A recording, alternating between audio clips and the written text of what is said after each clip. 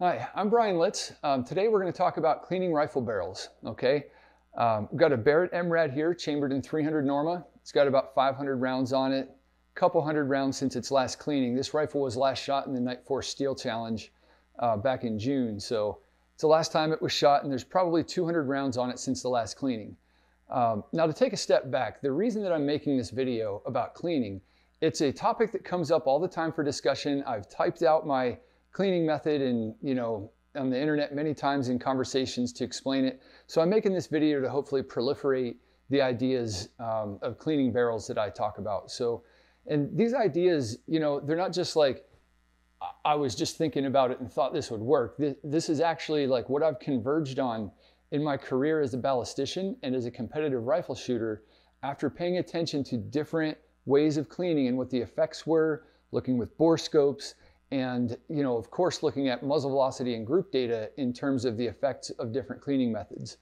And so in this video, I'm going to explain not just how I clean barrels, but why I do and the effects, and I'm going to show you the effects of cleaning barrels. All right, so we're going to start out here with a bore scope. I guess we'll get her opened up and get a look at what it looks like before we start.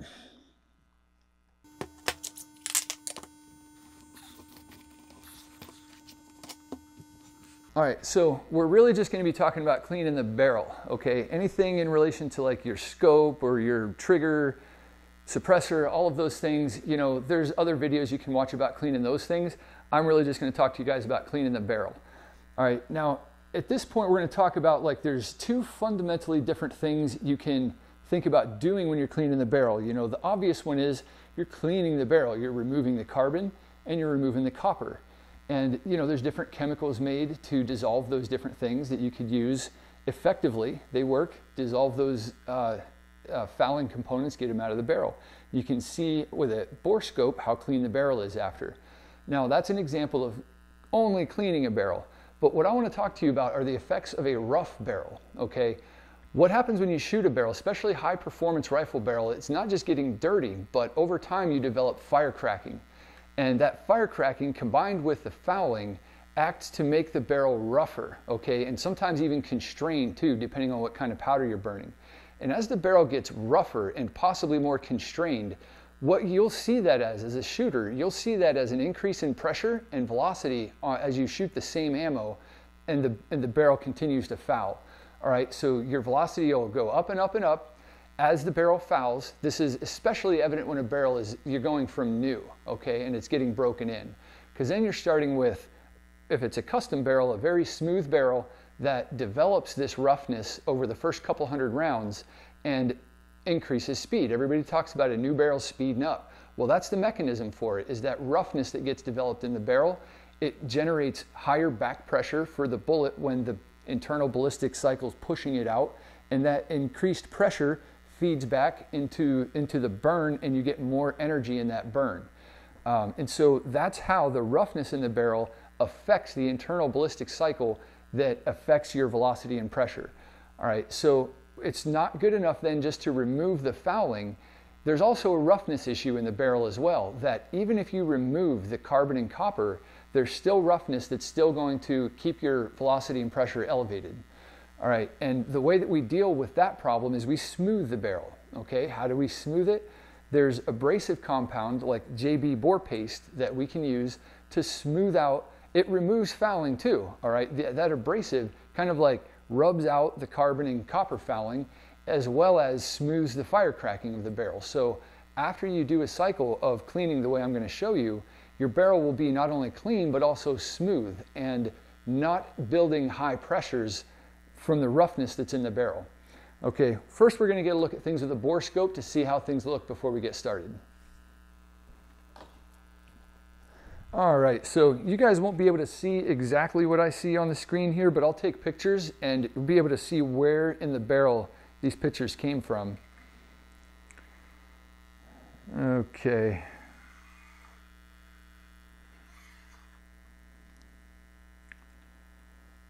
So here we are coming right into the throat, the very beginning of the riflings. I'm going to take some pictures here right at the ramp. This is still a pretty new barrel, and I can see that there's not very much fire cracking yet. Right here on the riflings, there's a couple pictures of the lands, and then we'll look. The fire cracking is actually developing a couple inches down the barrel. Get a couple good focused pictures of it here.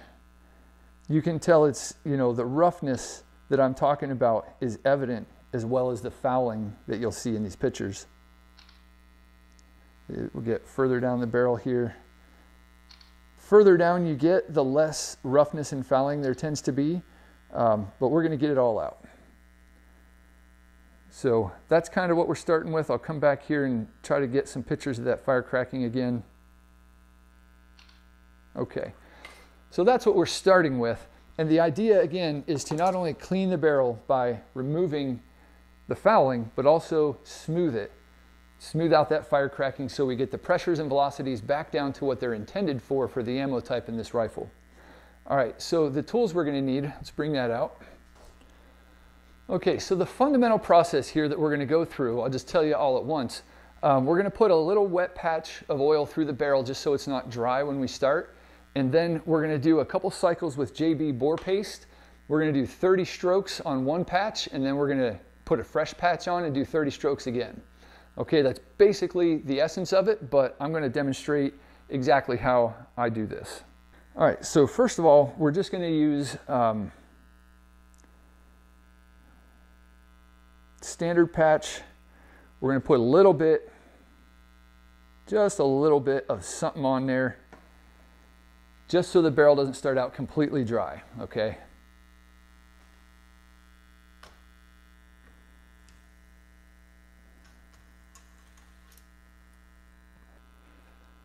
Okay, now what we're going to do is we're going to cover one of these patches. When I say cover, I really mean it. We're going to really lather it on there.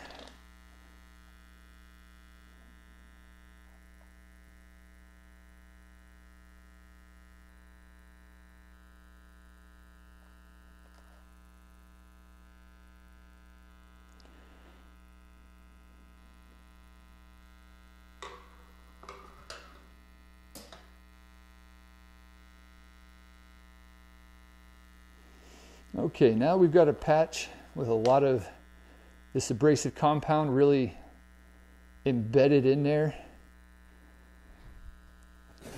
You want that to fit really tight in your barrel, okay? You want to fit really tight in there, and just one patch over this jag doesn't really make it that tight.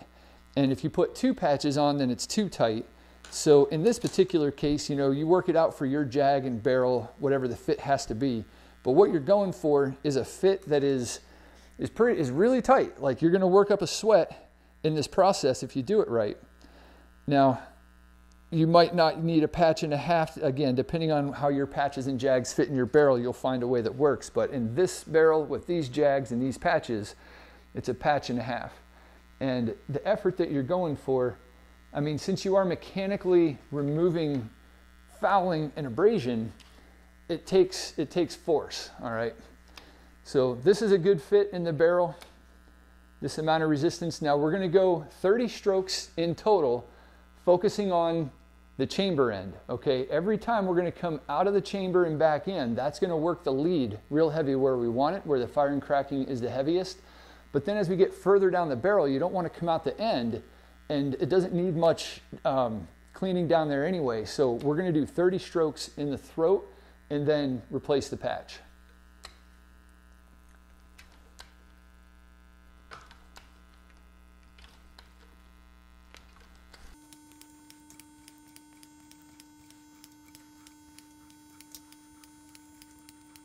Okay, now that we've got 30 strokes through there, we're going to bring it out the barrel. You cannot bring it out the end of the barrel with that patch on it, or you'll never get it back in.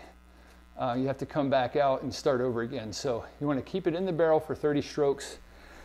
Take it out, clean the rod off, and we're going to do the same exact process again. We're just going to repeat that same thing 2 times. If you went 60 strokes with the same one, it would be too worn out. So that's why we put more goop on here and go again at it with a second run.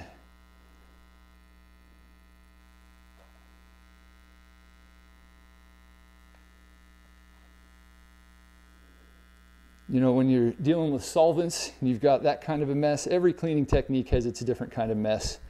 This technique is kind of free of the fluid mess, but you've got this greasy abrasive here to deal with.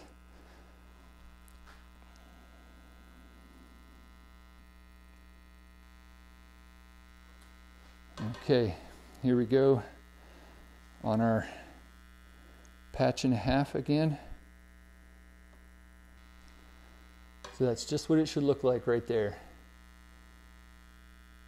whenever you're going at it, okay?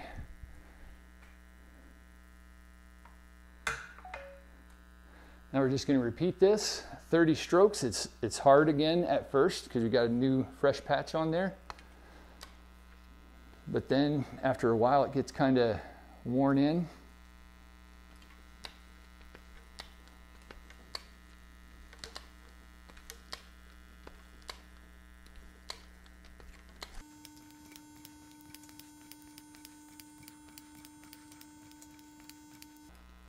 Okay, there's our 30 strokes, and we're going to try to work towards the muzzle end a little bit here with it, just so that we get some passes up there.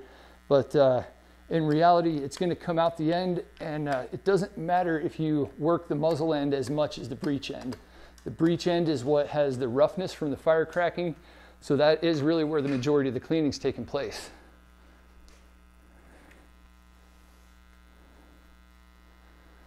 All right, so once you have your 2 cycles of abrasive cleaning, then you're down to you're done, basically. You're just now trying to get the stuff out of the barrel. Okay, so clean patches, oily patches, you're just getting the abrasive out. So everything from here on out is just making the gun ready to shoot again by getting rid of what's in there. So you can go back to oil and do some passes back and forth, however you want to. This isn't the important part.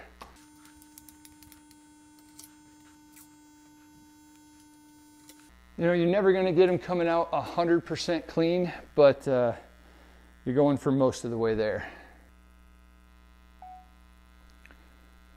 And so the barrel is pretty cleaned out now, and we just have, I have this bore mop kind of thing that I use to clean the chamber out. Maybe I should call it a chamber mop. And that'll go up in here and get any of the abrasive out of the chamber.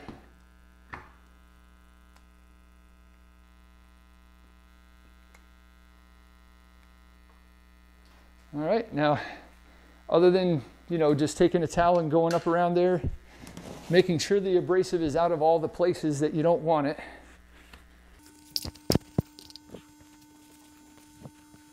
Okay, now we're going to take the bore scope, take another look in there, and we'll see what we see. All right, now I'm going to take the same picture of the beginning of the riflings. There's another picture of the lands, and we're a little bit down into where the worst of the fire cracking was now. And I'm going to take some pictures there. Of course, you can still see the fire cracking, but it doesn't appear to have any more raised edges. You know, it just kind of looks like, you know, it's fractured, but flat and smooth. Okay, we'll go further down the barrel. That's what we look like down there. And further still. You can see how there is, all of the fouling is gone, and also it left the barrel smoother as well. So I want to talk more about that smoothness, because it makes more of a difference than just, you know, I'm happy that my barrel's smooth. You know, it has real important consequences. So one of those consequences that you'll see when you shoot your barrel dirty and you're using high performance ammo, the pressure and velocity are going to continue to rise until you start blowing primers, your groups get big, your brass is too stretched out to load again. All these problems you'll have from a dirty, rough barrel until you clean it properly. All right, now once you clean it properly and you go back to shooting, it will take quite a few rounds for the velocity to become problematic again, because you've smoothed it out. So if it's a new barrel and it's mostly smooth, you can probably go 200 or 300 rounds before it really needs cleaned. And when I say need, in terms of like you've elevated your pressure and velocity up to where it's problematic. On an old barrel, you know, say round 700 through 1,000, you might need to clean every 100 rounds because the barrel is already deeply fire cracked and you're doing what you can to keep it going by. But in the first 300 rounds, you know, the barrel started smooth, so it may take those 300 rounds to make it rough. What I'm saying is, early in a barrel's life, the cleaning window is longer than it is late in the barrel life. Now, you might choose to still clean at short intervals when it's new so that the barrel lasts longer. Same as an engine, you know. A brand new car, you can probably go 20,000 miles before you have problems from an oil change, probably way more, but you shouldn't. You know your engine will be better if you change the oil, maintain it on a regular cycle, and that's what you can choose to do with your rifle. So there's a couple important practical consequences of this mindset of thinking when it comes to cleaning. The mindset being that you're addressing roughness as well as fouling. Okay, and one of the important things is that thinking about barrels and cleaning them this way will enable you to keep your system in a more consistent range of operation. What I mean by that is if you don't address the roughness in your barrel, you continue to build, your velocity will continue to migrate up as a result of that roughness, creating more friction in the barrel, creating more pressure and more velocity. So you're migrating up and up out of your window where you want your velocity to be if you don't clean properly. All right. Another problem that can happen if you don't clean properly is that sometimes you can generate through that friction enough heat that it will actually cause the bullets to fail. All right, we've heard of bullets blowing up in high capacity, high performance cartridges. 300 Norma is one of them. Some people blow up 215 grain hybrid bullets in 300 Normas, and the reason for that is because the barrels are not properly maintained. All right, now this goes for other things too. 6 mils bullets, you know, a lot of things blow up, but the common denominator is more so the roughness of the barrel than anything else. All right, so that's how I clean rifle barrels, and that's why I do it that way. And hopefully, if you decide to give this method a try, it works as well for you as it has for me.